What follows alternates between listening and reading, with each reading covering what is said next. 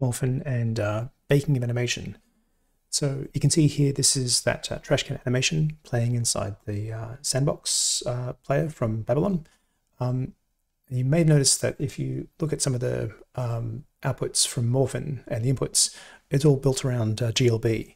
So you would assume that if you were to take one of your animations from Morphin and play it in a GLB player, it would play. But oftentimes you'll get this, where the model comes in, but there's no animation.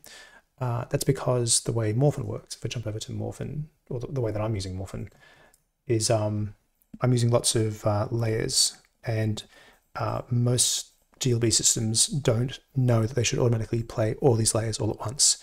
So what you need to do is you need to bake all these down into a single animation clip.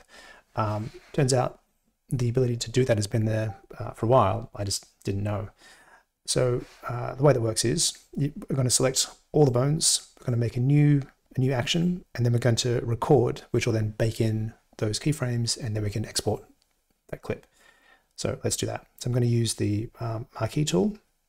I'm going to choose all the bones, going to go new action, and I'll call this one bake.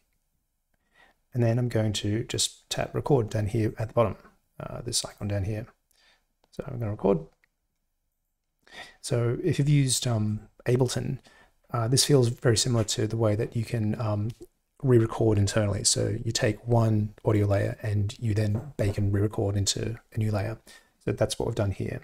So now I can turn off all the other layers and play back. And you can see there's our animation. So in fact, what we're going to do, I'm going to now delete all those other layers. And if I go up to the file and the export tool, I can export that. And then when I go back over to my desktop machine and I pull it in, this is the result. So really, really handy.